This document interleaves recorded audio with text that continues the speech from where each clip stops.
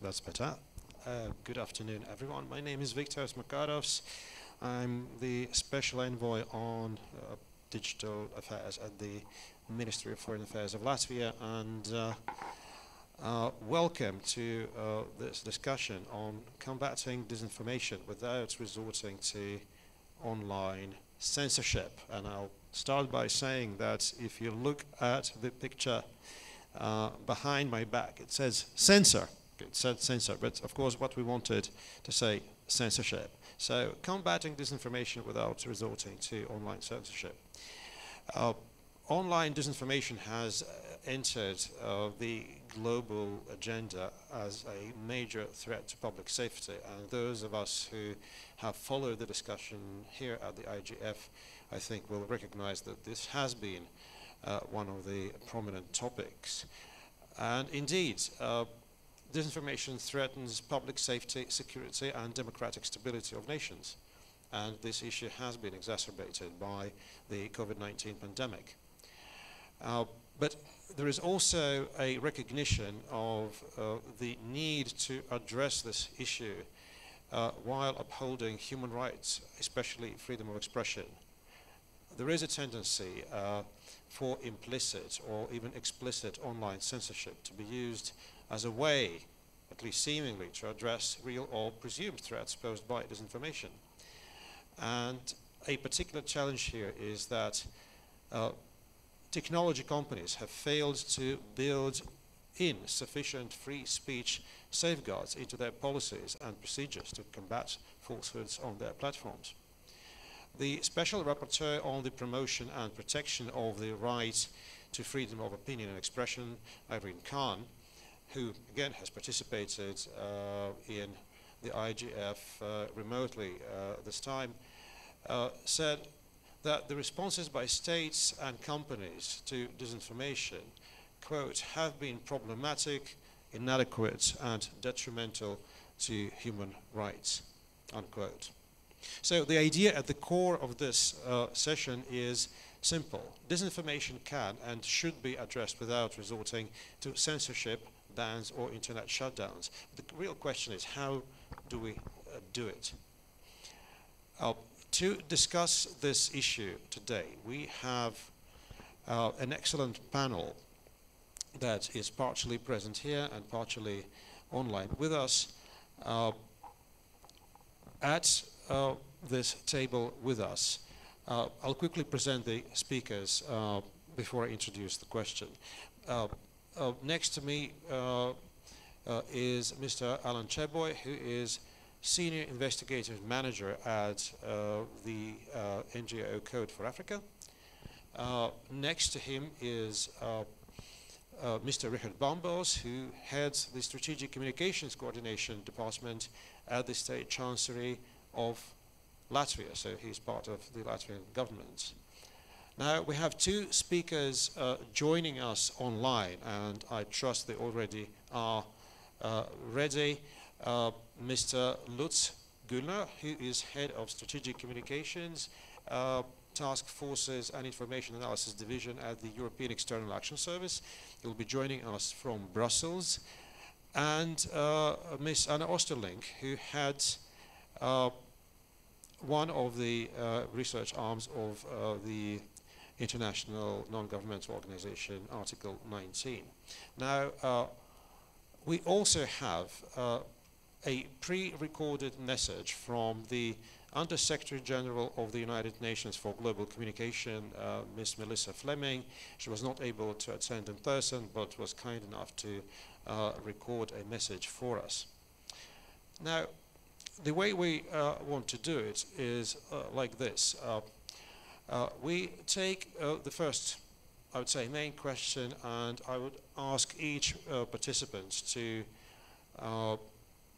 give their views on the issue within the time frame of about 5, max 6 minutes. Then we have the next speaker, and then we take the next question. We'll always start with the speakers who are present in the room, and then go over online. And at the end of the first round, we will hear the message from Melissa Fleming. So the first question we asked our participants to address is this: what is the state of arts, the most relevant at the moment way to conceptualize disinformation? How do we understand it in a way that is relevant for practice, for practical policy making, for actually addressing this issue in real life? For example, what are the implications of distinguishing between misinformation, disinformation, and information manipulation? So this is a theoretical question, but still has some very real implications when we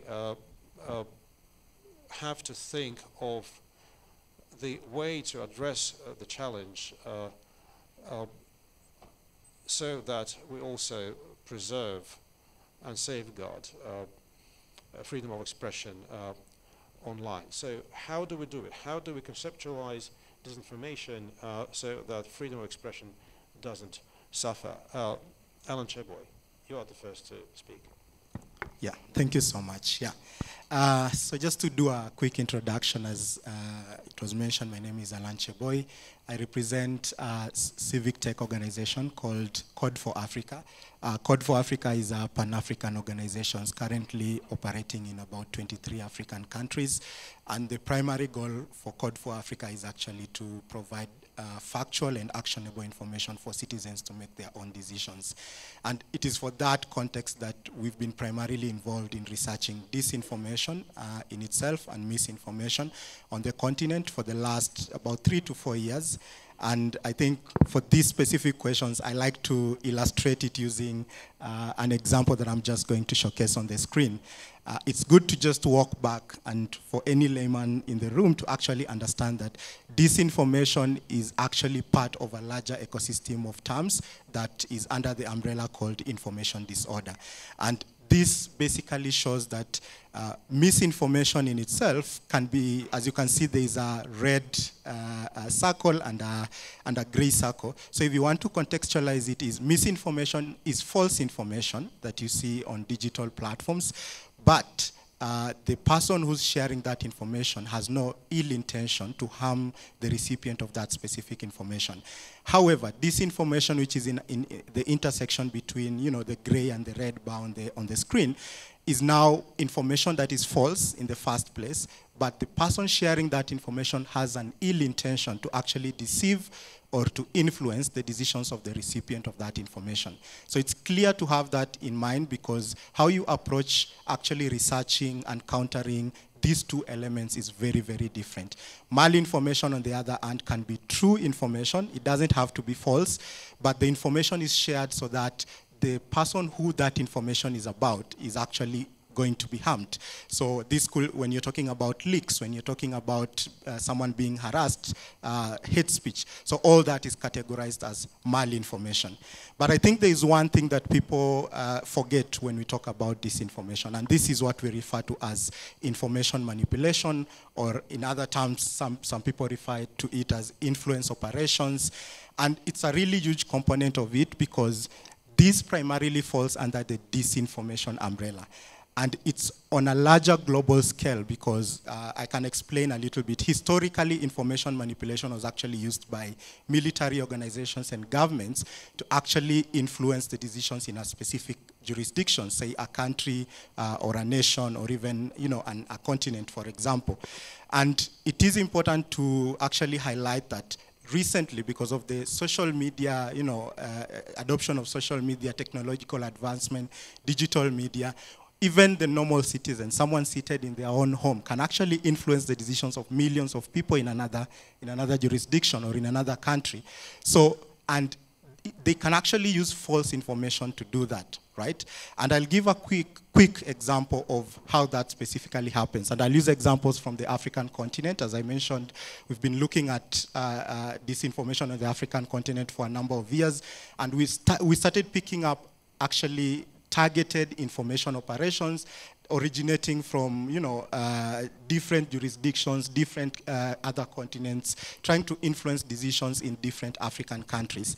And these are usually very high budget operations. They're not, when you talk about a local disinformation or influence operation or a domestic influence operations, these are the ones that you consider to be things such as, targeting at elections or a political candidate using disinformation against an opponent to actually win the election or to influence the decisions of a particular, members of community. So it is important to know that that domestic one, there is a lot of investment that is actually, there's a lot of investment in that.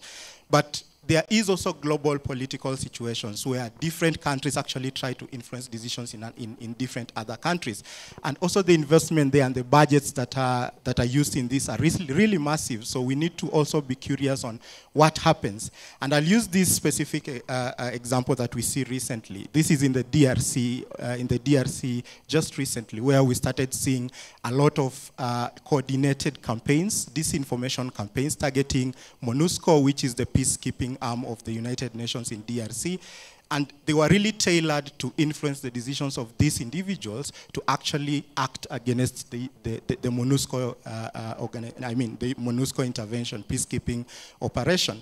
And it led to the deaths of so many people, right? Because this is just basically people seeing things online for a very long time that they end up believing it, and when that happens, at the end of the day, they are influenced to take action in a particular way. So it is really, really important. And I'll also just show one more thing. So the one more thing I want to show is a quick video that we identified on the internet. And the reason I'm showing this video is because this is kind of from a global political situation where we saw a video which started trending in the West Africa side of the Western Africa side. Allegedly, it is, as you can see, it's very high budget. It's actually a comic that had been produced showing, as you can see, zombies eating normal individuals in the Central African Republic. But it was kind of a perception that, this is what is happening in the Central African Republic. The president calling some people from foreign governments to actually intervene. And as you can see on this video, these foreign people come in with jets and they kill all these zombies. The president thanks them for the intervention and the citizens are very happy. But at the end of the day, what is presented is that, we have these angelic saviors who can come and help you in your own country. So this is high budget production, and it's an influence operation type of campaign that we need to also be contextualizing. Yeah. Thank you, Alan. I think it's a very interesting illustration. But very quickly, a follow-up question to this. So there are different types you operate with, misinformation, disinformation, and more information. Will you choose the methods to address these that will be different, or is it the same? And very quick answer, please. Very different, because misinformation is dealt with using fact-checking, because it's content-based. You're looking at the content that is being shared online. Is it false? Is it true, right?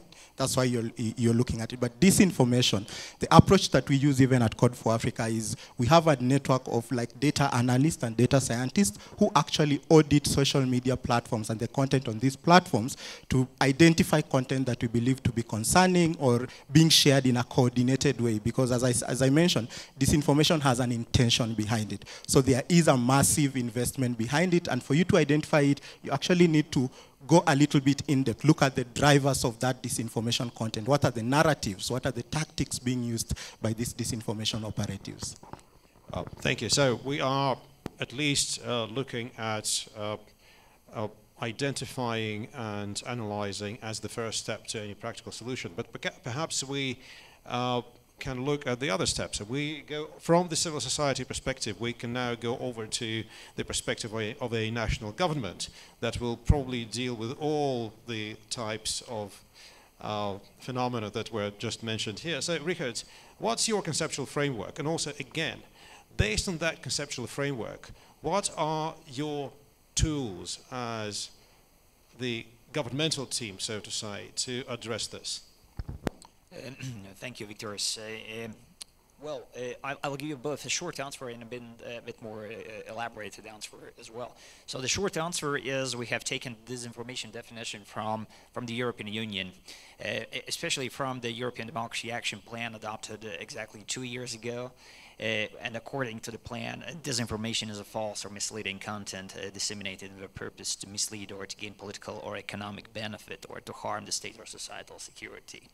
That's in a nutshell. So the emphasis, as you can see, and as also explained by the previous speaker, is on the motivation and the intention to do harm and to do it on purpose, to do it intentionally. So the longer answer, however, is I also want to approach this question more broadly and give answer on the meaning of the disinformation from one side, and also why Latvia knows a thing or two about the disinformation and this phenomenon.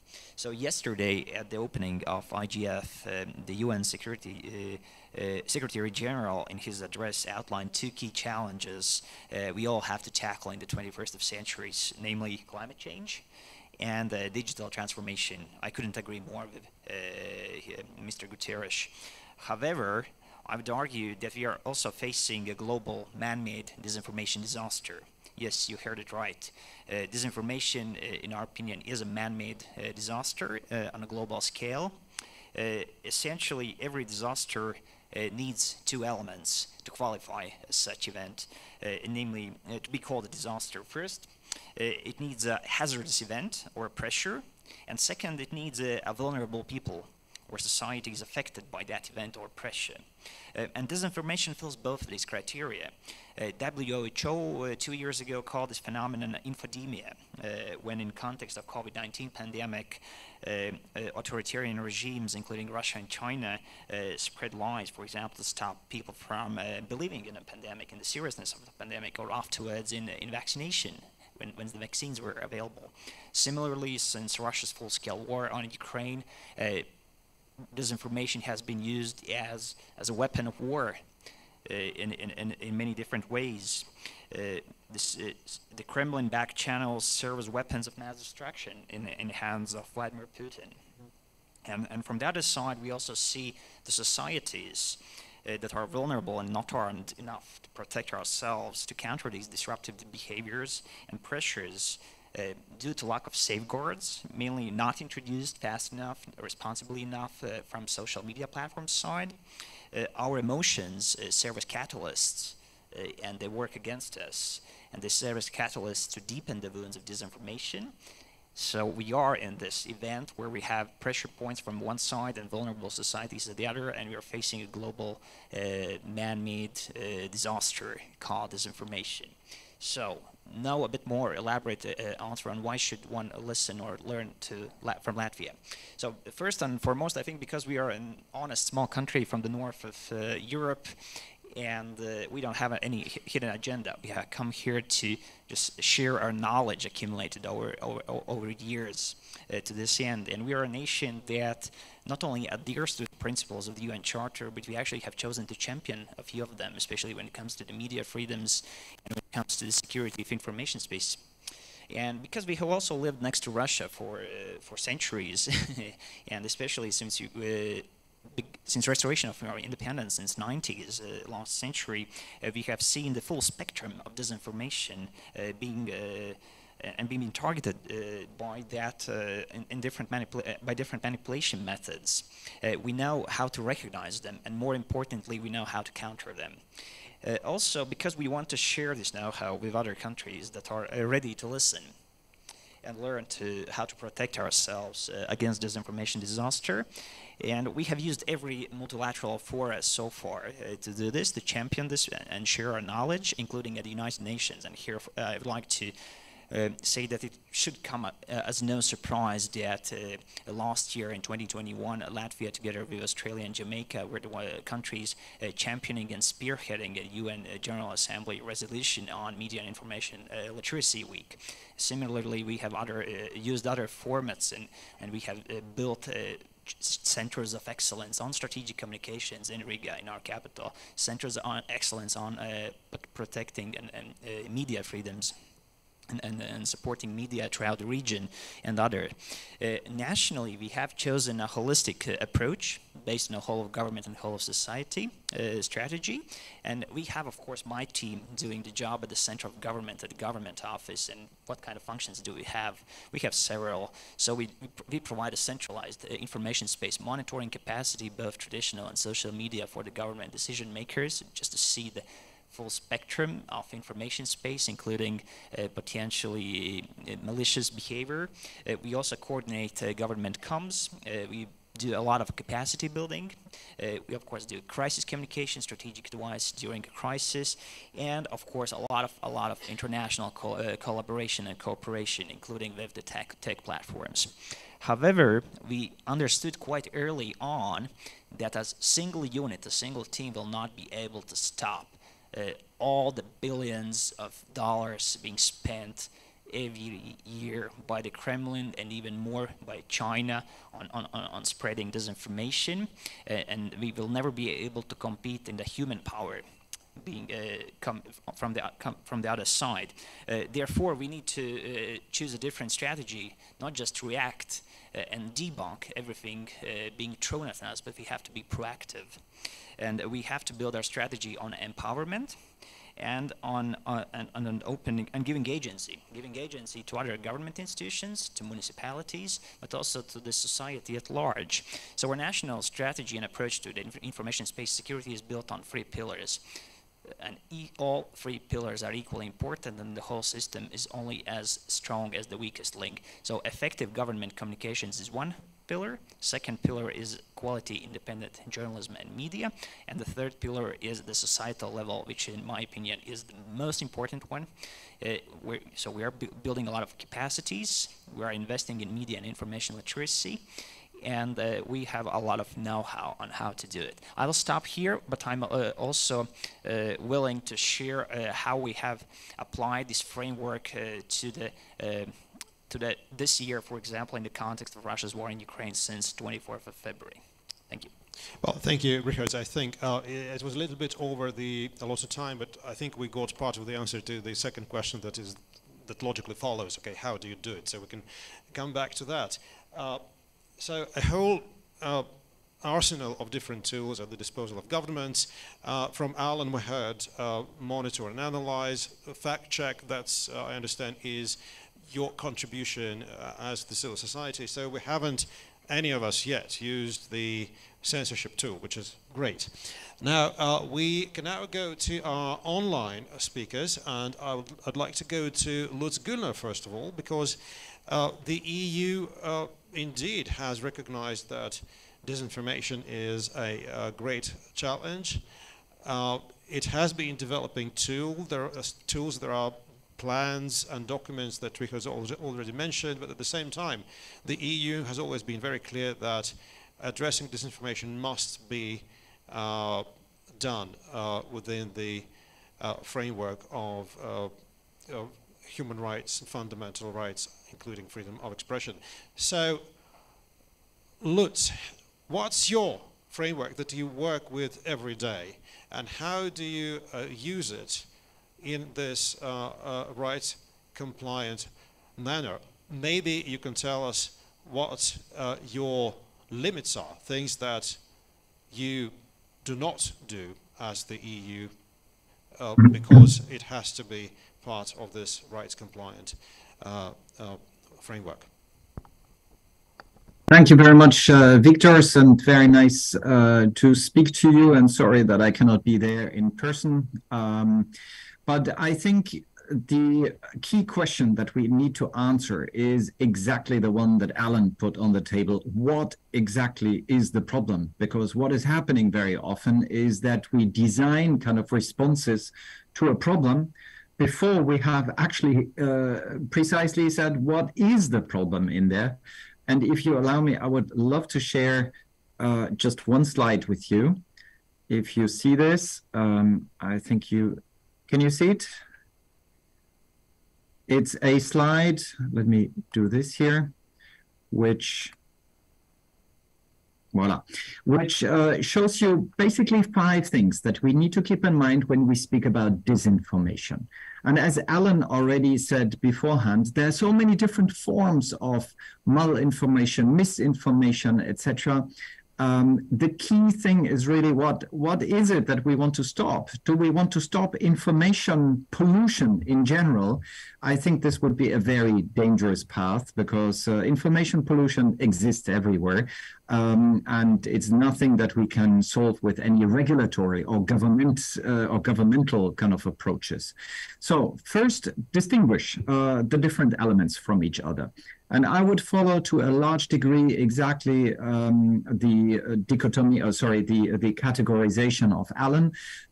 Misinformation being unintentional and therefore a different challenge. Disinformation already a very, very clear intention behind.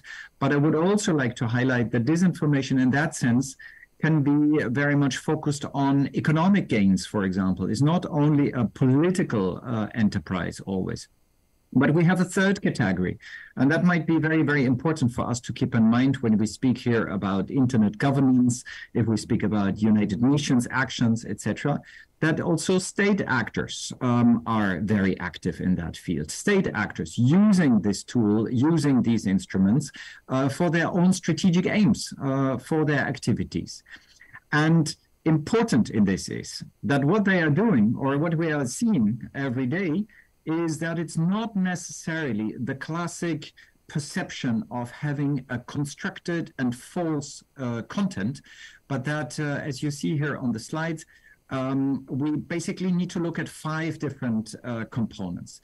The first one is it needs to be harmful, otherwise we shouldn't care. If there's non-harmful content, it would not be a big problem.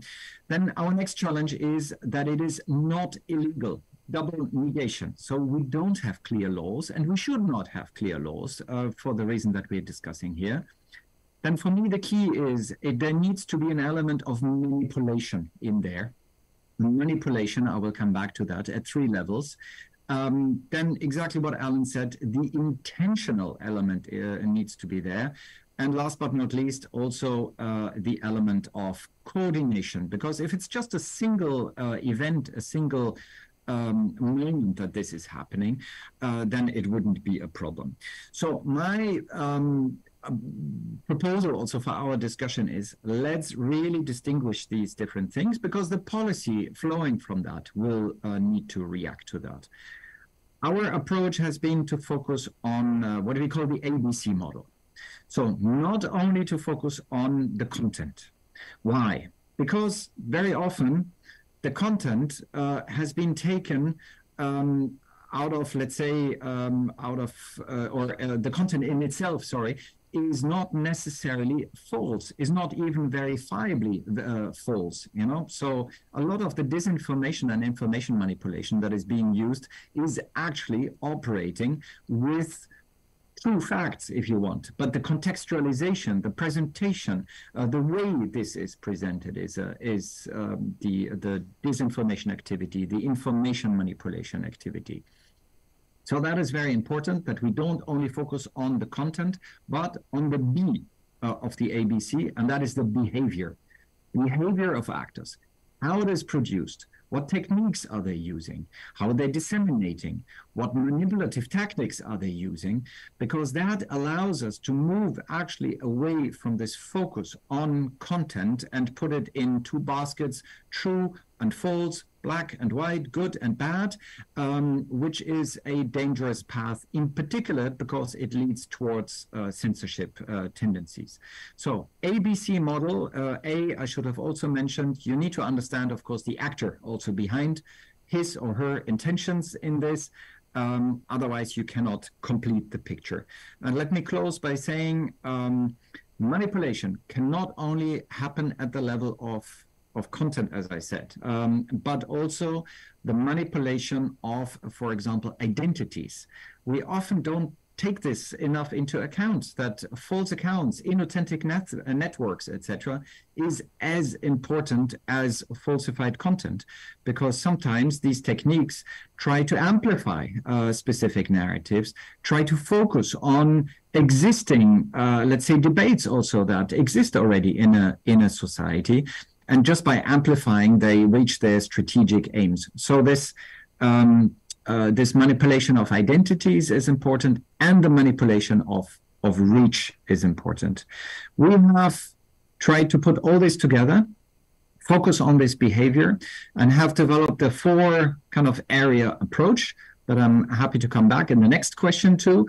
But for me, it's very important, again, to underline not to play the, let's say, the role of the police, that can give an indication what can be said and what cannot be said, what is good and what is bad, but to identify these practices, or what we call the TTPs, the techniques, tactics, and procedures that are being used to manipulate. And that will enable us also to move away from this tendency sometimes that some members, even in the United Nations systems, have taken to enact so-called fake news laws or disinformation laws that focus on content, that pre-describe what is good and what is bad, what can be said and what cannot be said, which we believe is actually very often used more as an excuse, as a pretext for censorship. The approach that I just laid out would allow us to do this in an objective manner. It would allow to tackle a lot of the problems in there. And in the next round of questions, I'll show you how we do this with different tools. Thank you very much, Lutz. We will come back to the tools again in the next question, but I must warn that the next round is going to be very quick, so we are running short of time.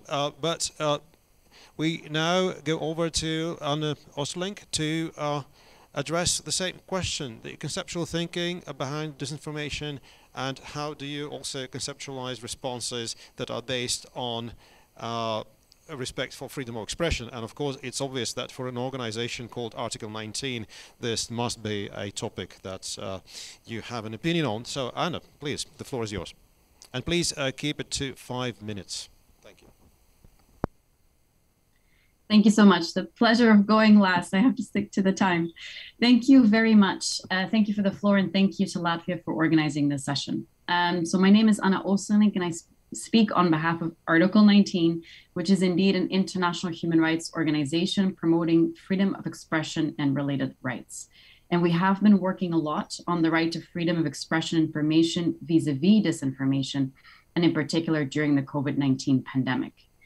I'm going to try to answer the question in 5 quick points, and then leave a little bit for the second round. So as we all know, disinformation, misinformation, propaganda, they're not new. Although as an organization, we fully recognize that recently the issue has emerged into an increasingly digital society and has triggered heated debates over politics, journalism, social media, and the exercise of the right to freedom of expression and information. And there's obviously no denying that various forms of disinformation are available abundantly, especially on social media, and can cause some significant harm, clearly evidenced during the COVID-19 pandemic, with wild claims about alleged remedies and conspiracy theories over its origin, and many other things. But the first point I would like to make is that the scale of the problem is, of course, not only digital technologies. Disinformation must be seen in a wider context, including 1, reduced pluralism and reduced diversity of information that we can access online. 2, the challenges connected to the digital transformation of the media. And 3, the underlying social causes, including economic and social inequalities, leading to mistrust and polarization. And all these factors combined ultimately create an environment where disinformation can flourish. Now, the second point I'd like to make is that although we know that these different concepts are being used, disinformation, misinformation, et cetera, we do like to remind everyone, as I'm sure we're all aware, that there is no agreed definition in international regional human rights law. And that's obviously where we would start as an organization called Article 19, is what is an international law? So there is no agreed definition.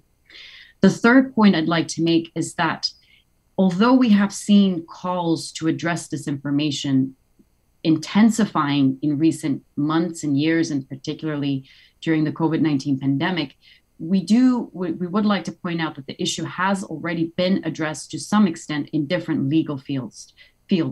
Think, for example, to laws on defamation, for example, so restrictions on false statement of facts that cause substantial harm to a person's reputation, or laws on election fraud, or laws on misleading advertising or sales of certain products, and so forth. That's just to name a few examples. So there is already some protection out there in terms of the harmful effects of disinformation. The fourth point I would like to make, that then if states do feel they need to make restrictions on freedom of expression, is to remind them, of course, of Article 19 and the way how to do this. And obviously we know there's a three-part test in Article 19 of the ICCPR in terms of how to restrict freedom of expression. And unfortunately, in what we have found is that restrictive legislation on disinformation typically fail this three-part test of Article 19 of the ICCPR, meaning they do not meet the principles of legality, legitimacy, proportionality, and necessity.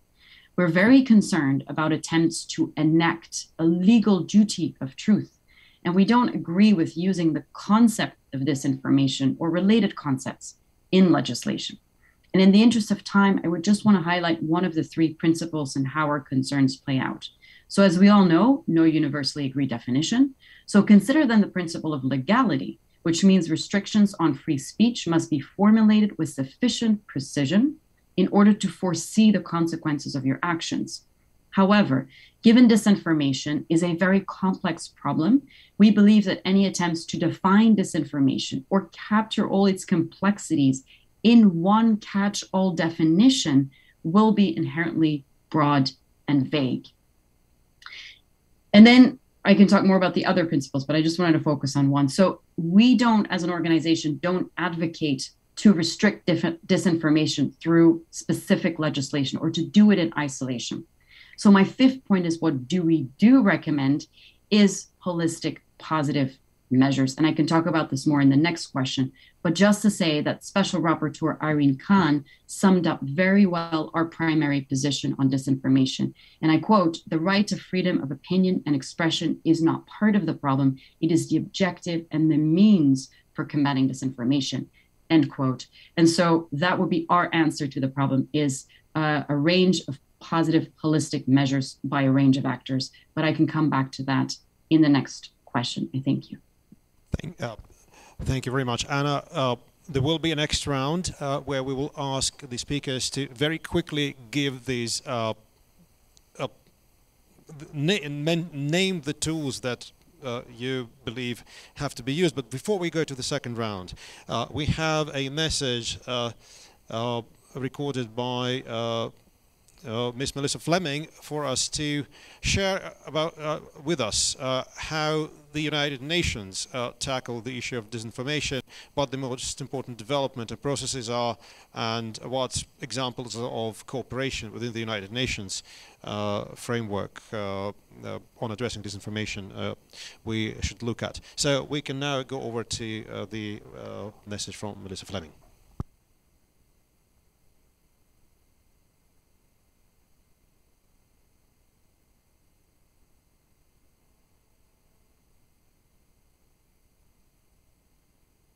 Could you please play the video in the back?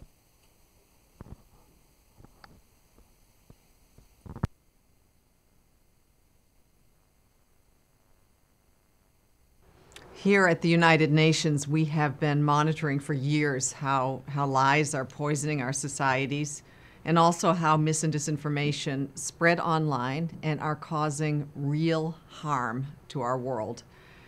We certainly saw it at the height of COVID-19, when the pandemic hit. All kinds of conspiracy theories emerged, placing public health in grave and imminent danger.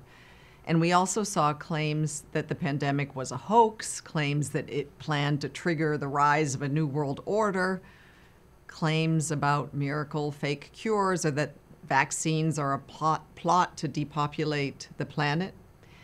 And we're also seeing this in relation to the climate emergency, where vested interests are, they say, financing the deliberate, or actually vested interests are financing the deliberate undermining of science, doing it to delay climate action and preparedness. These actors are using tactics that range from direct climate change denial, but also to so-called woke washing, namely the framing of climate action as being corrupt or elitist in order to spread doomism or fatalism. We are also seeing the harmful effects of online disinformation in many conflict situations around the world. Back in 2018, the UN found that disinformation and hate speech spread online played a significant role in stoking horrific atrocities against the Rohingya population in Myanmar. They poured oil on the fire of old divisions and pushed ordinary citizens to commit unspeakable acts. And similar stories have emerged in many other conflict settings. For example, recently in Ethiopia, there were Facebook posts that spread hate and incited attacks, killings, and displacement. In Iraq, militant groups are spreading sectarian hate on Telegram, on Facebook, and YouTube. And of course, these patterns are playing out in Ukraine very dramatically, where information is also being used as a weapon of war. And meanwhile, in Ukraine's neighboring countries, we're seeing the spreading of lies about refugees, making the most vulnerable, once again, to suffer. So analyzing these phenomena, we realize that in less than 2 decades since the birth of today's tech giants, their design flaws are clearly turbocharging real harm inflicted to our world. Social media platforms are hardwired to drive engagement, but this engagement puts profit above civility. They amplify provocative material over facts, and they can generate outrage and division and downplay informed and nuanced debate that we need so desperately for our world. Of course, platforms are also crucial tools for those working to make the world a better place. For example, in autocratic states, they allow people to seek out banned news.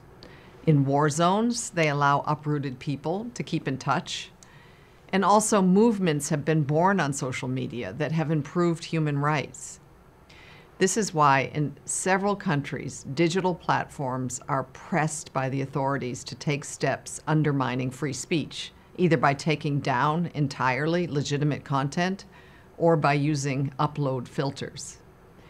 The UN has urged the platforms to respond to such demands by standing up to the rights to privacy and free expression, and by reporting on pressures that infringe those rights with full transparency and speed.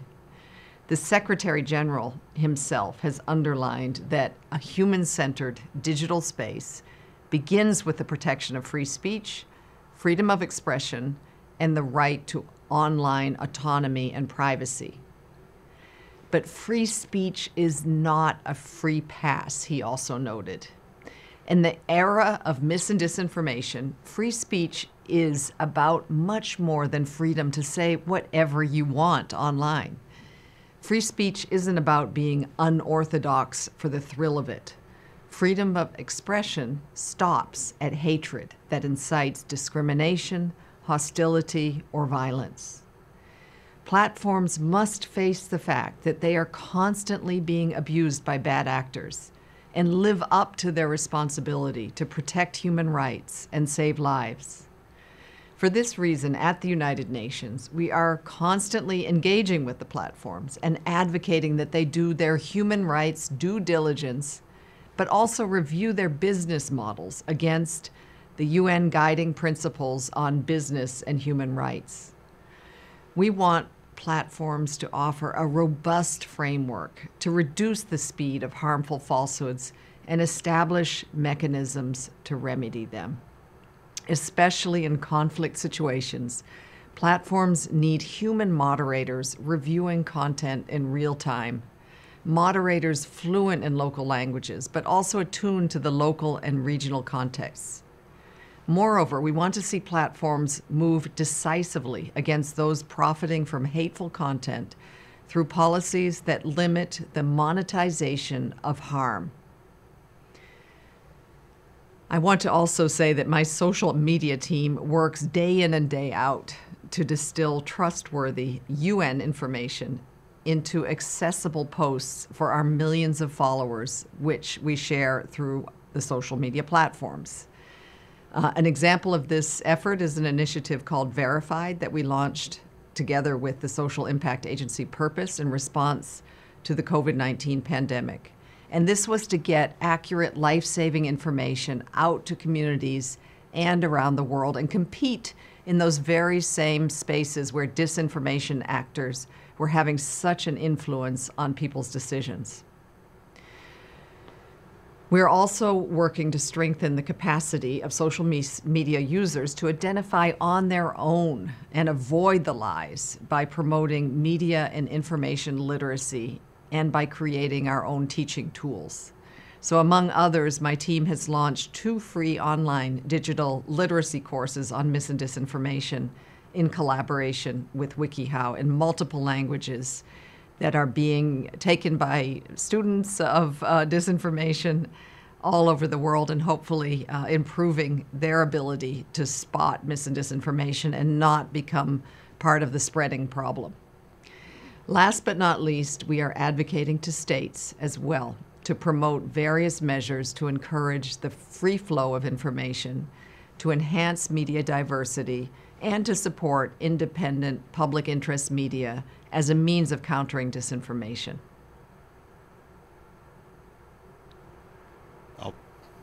A very clear and I would say strong message from Melissa Fleming, speaking on behalf of the United Nations. And she also mentioned, I think, some things that the UN does to address the issue. Now, the second round is where we want to hear from our speakers what the most important instruments are. And I think also we can attach the third question to this one. What, in your opinion, could be done to help other countries mobilize the knowledge and resources that are needed to address this issue effectively? So what do you do in your domestic area, so to say, and what do you think can be done to cooperate better on the topic of disinformation? We go in the same order and starting with you, Alan, please. And please, very concisely. Yeah, thank you so much. I just want to actually insist on what Anna said, which is, I think, one very important thing when it comes to the research that we do. Someone mentioned that they want to know, like, the tools we use, how we do it. We do use social media monitoring and digital media monitoring tools, but at the end of the day, that is just a means to an end to give you access to the information that is available on the platforms. So it doesn't necessarily mean that tells you this is disinformation, this is misinformation. So I think one clear strategy that everyone needs to know is that the tools are just a means to an end. You need to actually have human intervention in any type of analysis so that we don't end up crossing over to, you know, censoring any specific individual. And I want to insist on one specific thing, is that it doesn't mean, as we've just heard, it doesn't mean that we need to give a free pass to every other person who shares disinformation and hate online. One thing is clear, is that we do have malign actors who have their own intentions. And what we need to be doing is that we need to be safeguarding these specific spaces that we are having the conversations, like social media and through the media, because this is where our young children, this is where our youth get their own information. There's an interesting research that I got just recently saying that 40% of young people, Gen Z, they refer to as Gen Z, actually go to TikTok for first-hand information. Traditionally, that was Google.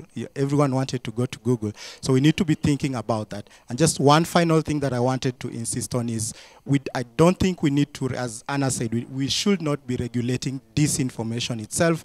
We need to be regulating because disinformation actually thrives when rights are being abused, right?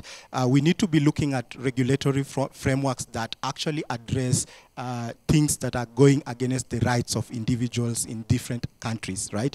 So we need to be customizing these legal frameworks. We need to be customizing the laws to actually include disinformation, monitoring as an element, but not monitoring disinformation itself, because people have other intentions around it. Thank you.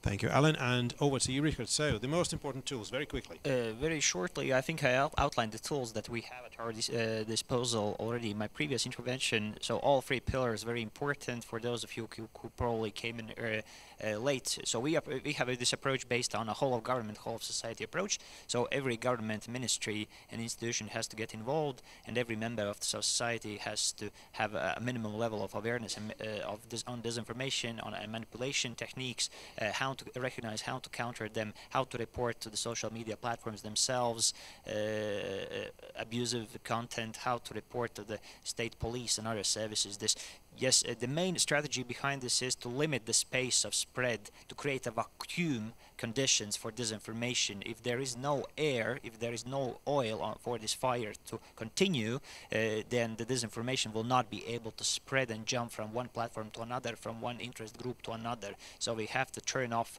the air to the light of disinformation by working on strengthening all three pillars. So effective government communications. If there was only effective government communication, everyone was working very greatly with their target audiences, there would not be a miscommunication, no confusions.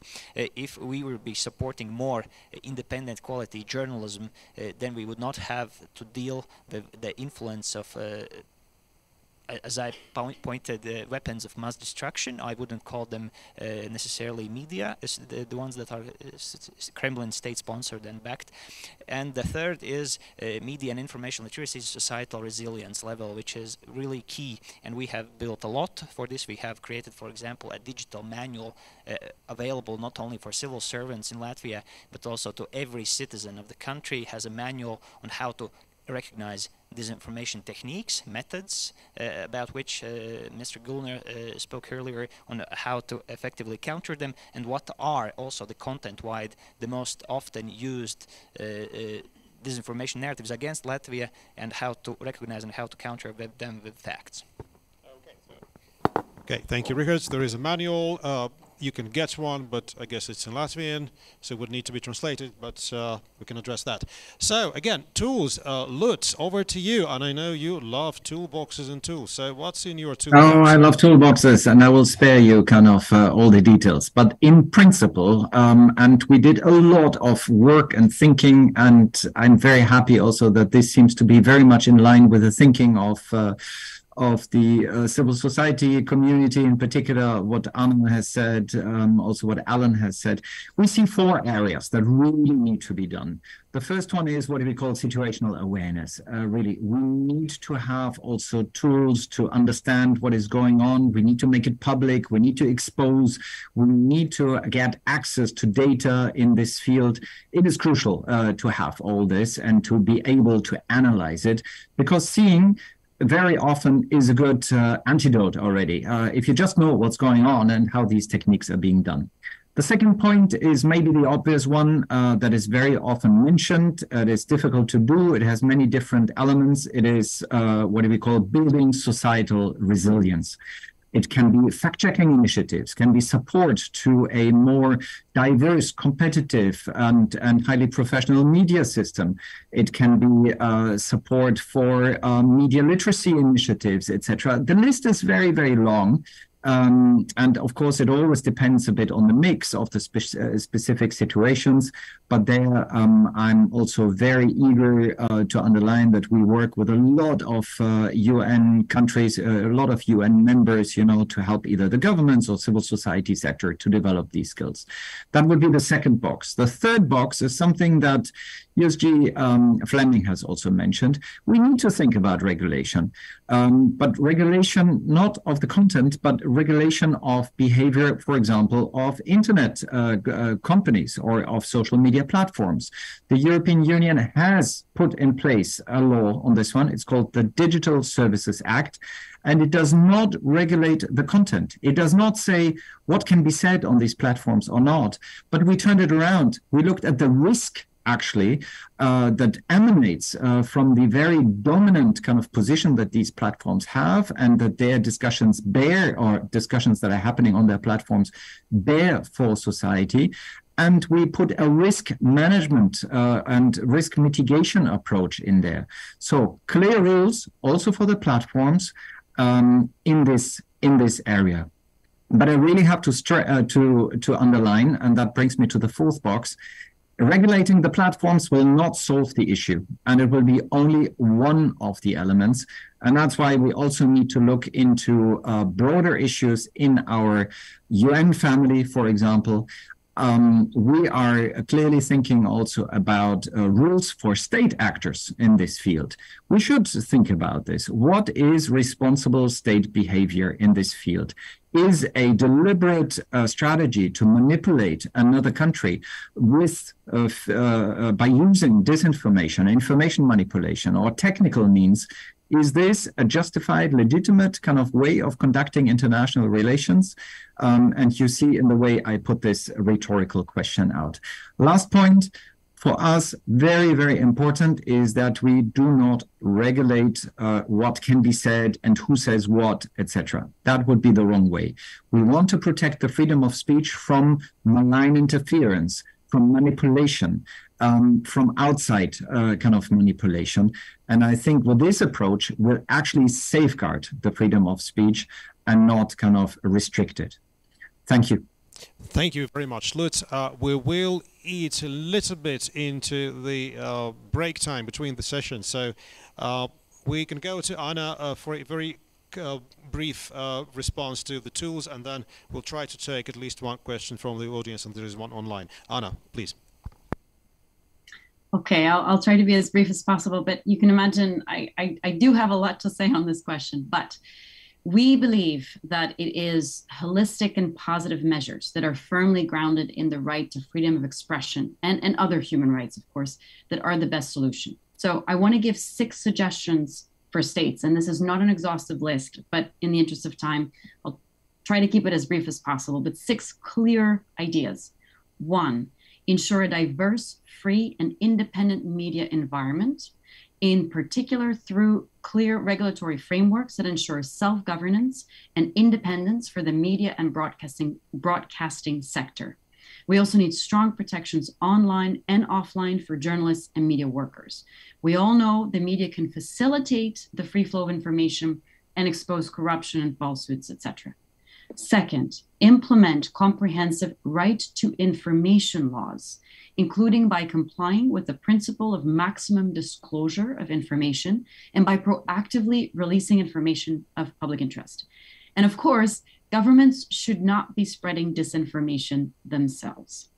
Third, ensure connectivity to an accessible, free, open, reliable, and secure internet, the topic of this forum.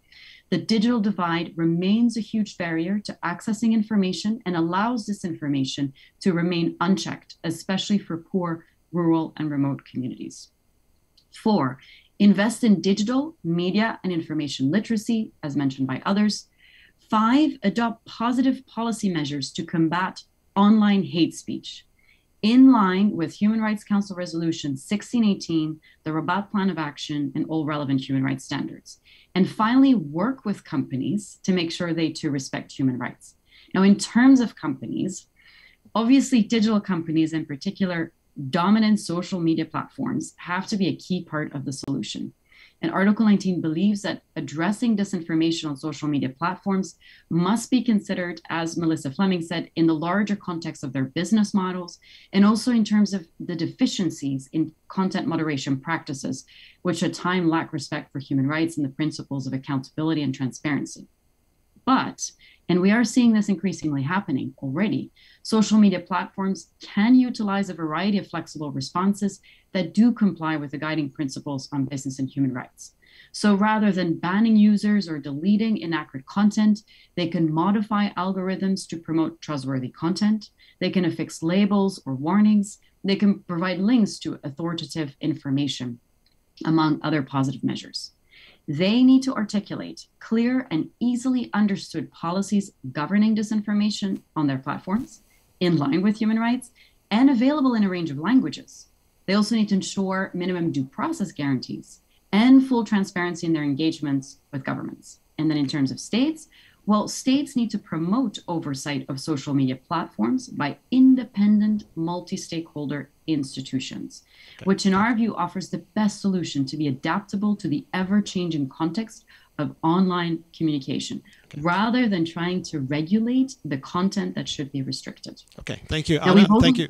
I think we have to stop here to be able to take one question. Thank you. I can see one over there, please, sir. There will be a mic coming to you, I hope.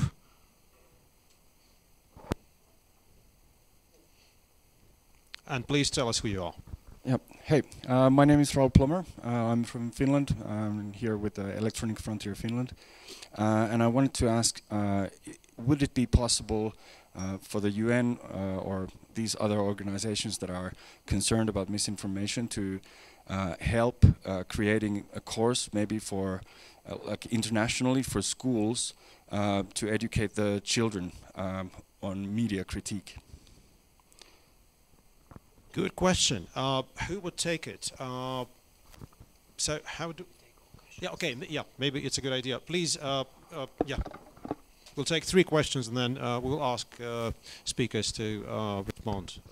Hello, this is Eliška Pirková from Access Now. Thank you for excellent presentations. I would be more interested if we put the issue of content moderation of disinformation and misinformation online and look maybe a bit deeper into content recommender systems and how the content is being curated, where we see that that's one of the main reasons how the disinformation is actually being amplified. But my question is, connected to another tool that is currently being invoked by a number of legislators, including the EU, and that is that so-called media exemption. As we know, number of media are often also bad actors who intentionally spread disinformation. Please phrase your question as a question. My question is precisely about the efficiency of media exemption, which in other words is actually must carry obligation for media content, so the online platforms do not moderate the media content at all and deserve certain privileged treatment. Okay, I would like to hear the efficiency of that measure. Thank you very much. If there is anyone who wants to reflect on the media exemption, I think it's a very specific issue that will be welcome. Please, your question, sir. Thank you so much. I'll be quick. We had our own story with disinformation attacks here in Russia, starting from February 24th. We have faced an enormous amount of fakes and disinformation created and funded by Ukrainian and sometimes European actors. So far, these ads were delivered mostly through Facebook and Instagram excuse actors. me. First of all, this is a session for questions. So yeah, I had a question. Okay, please phrase the question. So right turns away. out Meta, as a global platform, instead of keeping neutrality, had chosen its side in conflict and was helping delivering this kind of fakes and disinformation. So, and it was predictably banned in Russia. So my question is, do you think platforms must be neutral in conflicts, or they have a right to choose a side? Thank you. That's an interesting question. Shall we again start with you, Alan? Would you like to reflect on any of those questions? But please do it within 1 minute, max. Okay, so I think I'll actually start with the first question and maybe respond to also the last question. About the courseware that is available out there. Actually, there is a lot of content. I think we just need to have unifying organization like the UN, and I agree with you, to actually, collect all this information that is available out there on how to counter mis and disinformation in itself, so that we can create a curricula that can be seeded across different countries. So I do agree on that with you, and I'd like also to hear from my counterpart. And on the last question, I think basically that is why the platforms need to counter disinformation. They should not have a preference on any type of disinformation, right? So I do agree with you that platforms need to be strategic enough to look at disinformation as a content that it's not specific to specific actors. It's actually just fighting disinformation in itself. But also state actors need to be held accountable whenever that happens. So, Richard, media teaching, media literacy, teaching about disinformation, media exemption, if you have a comment on that, and should the platforms be neutral? Very quick answers on this, please. On media exemption, I will leave it to the EU panelist from the EAS. On the media information literacy, I think the implementation is key. We have so many national and international already initiatives. We don't have to create always invent the bicycle from scratch. It's already there. It's actually on how to ride the bicycle and just ride it actually, and the implementation is the key. And on the platforms, well, it's a challenging question. I mean, we could devote a whole session to this, but platforms are not media themselves, so they don't necessarily have to follow the traditional media rules. Important comment. We go very quickly to our remote speakers. Lutz, so teaching about disinformation and media literacy. If you have again something to say about the media exemption, and should platforms be neutral? Good. Very, very briefly, media literacy is key, but we should not centralize it kind of at the level of the United Nations, that there's only one size fits all. It needs to be, of course, tailored to specific audiences, etc. So I think that is something we need to push. There should also be support. There should be kind of material, etc. But please not the one kind of and only kind of approach to it, because that would be quite challenging, I think. Second point about media exemption, it would even take some time to explain what it is, but we do not have the media exemption in our Digital Services Act, even if there were wide discussions. There are some arguments in favor, some against, and those that are against, and I'm also in this camp, recognize that a lot of media are actually not really media. They have been used as instruments, for example, also of other states. Look at RT, for example, which has been used as an instrument also to support exactly what is happening in the Russian war against Ukraine, for example. Platforms should be neutral or not.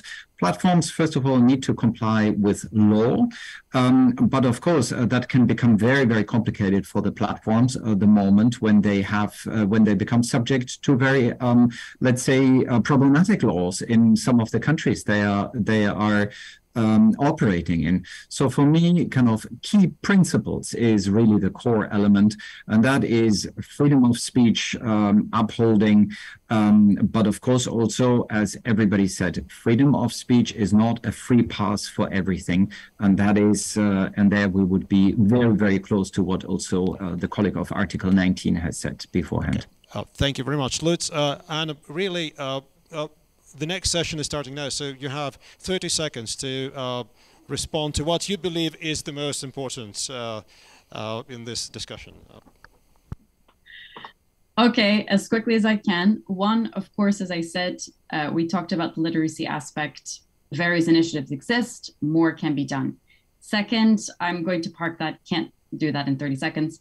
The third, I would just like to refer to the recent report from the Special Rapporteur, Irene Khan, which has a lot of very good recommendations in terms of how to deal with disinformation in the context of war, and I would like to refer to these excellent recommendations. Thank you. Thank you very much. And now we are really short on time. We have to stop here. I would like to thank very much our speakers for excellent ideas, and thank you indeed the audience for being here, and I hope we can return to the topic again. Thank you very much.